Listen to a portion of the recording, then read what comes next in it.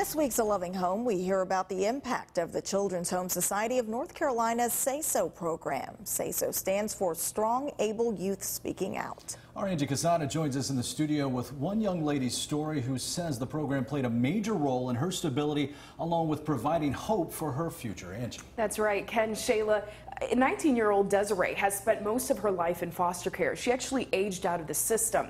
And Desiree's story is similar to dozens of children across North Carolina, but she's crediting an angel for helping her. My mom was mentally ill and caused me and my siblings to be taken away from her. And basically, at the age of, I think 10 or 11, we were taken out of the home, just ripped out one day. Desirea and her siblings were all separated. And before turning 18, she was placed in 20 different homes. And then I aged out. And in her last year at 18, she became a mom. I got pregnant unexpectedly with my son while I was still a senior in high school. And basically, my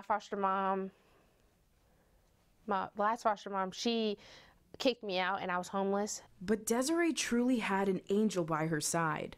So then I had a GAL, a guardian ad litem. Her name was Angel, and basically she sent out like mass emails to churches and schools and everything like that to see if they knew of anywhere that I could go live, because I had nowhere to go and I was still, in school and everything, and I was by myself. A GAL stands for guardian ad litem. It's someone that volunteers to be your advocate to the judge when a child is in foster care. The GAL visits several days a week to see how things are going and report back to the judge. And I was not ready to be, by myself yet with a kid, and I was still in high school. So basically after that, my GAL took me to the West home, and it was like immediately as soon as I got there, I felt like it was like a sign from God that I was supposed to be there, because I felt like, I didn't have to worry about where I was going anywhere. This is where I was going to stay. Desirea later moved into her own apartment with her son and has been a part of Say So for 9 years. She's currently a Say So regional assistant.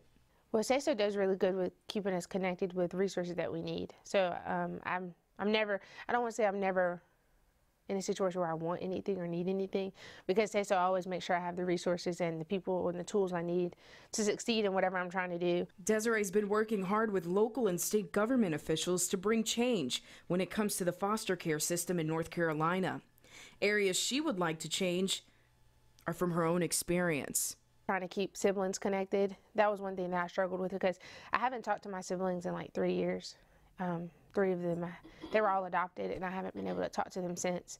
So that's like one thing that we're working on, is like making sure siblings get to see each other, visitation and staying connected. This is just the beginning for Desirea, as she's filled with more hopes, ideas, and dreams for Say So and the children in foster care.